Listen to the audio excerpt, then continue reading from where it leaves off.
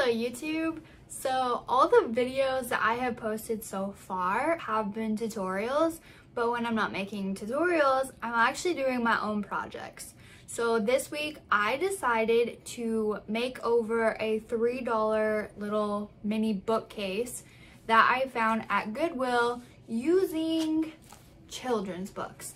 This is going to be a Disney themed bookcase, so if you want to see how I did it, stay tuned. This is what the bookcase looked like when I first bought it. You can see there's nothing special about it, and it was $2.99 at Goodwill. I did not like this color, so I decided to paint it black.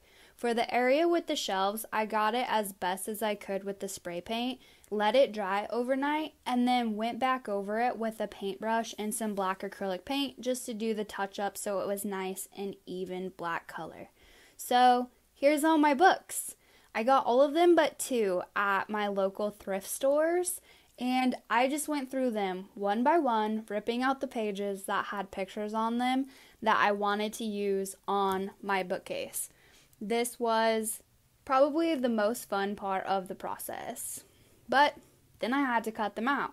So I went through all of the images, cut them as close as I could, very time consuming, but worth it in the end. Once I got all of those set, I went ahead and grabbed my bookcase to decide where I wanted to start placing them. Finding the placement for these images was the hardest part for me. It took the longest.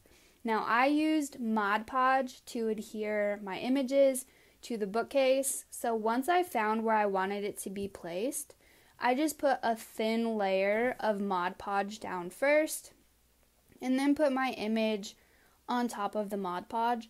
Once I liked where it was placed, I went ahead and rubbed it on, pressed it on. I tried not to rub too hard, just because some of the pages were super thin. They weren't that slick, high quality kind of paper, so they did like to kind of tear, so I had to be really careful about that. But I just kept going until I got all of my sides covered. But I guess the trick that I found, especially using the thinner paper, is to use a nice thin coat of Mod Podge to prevent the bubbles. Now, you can see on that Little Mermaid one there, right there, I do have a few bubbles, but I got some of that rubbed out later. Honestly, I like the way that the bubbles look on certain parts just because it gives it a little bit of character. It doesn't look like it was mass-produced or manufactured in a factory, which is another reason I chose to do it this way. I was asked, actually, by my husband why I didn't just print off the images that I wanted to use.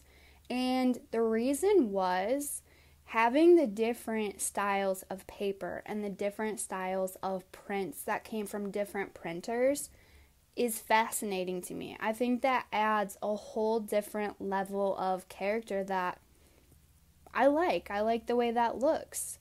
So I decided to wrap the edges of my pictures around the bookcase. So if it hung over, I decided to fold it over and put it on that front edge of the bookcase, just so it kind of, I don't know, it gave it a little bit different of a look because that ledge was too thin for me to really put anything else on there, unless I wanted to use like washi tape or just paint it something special.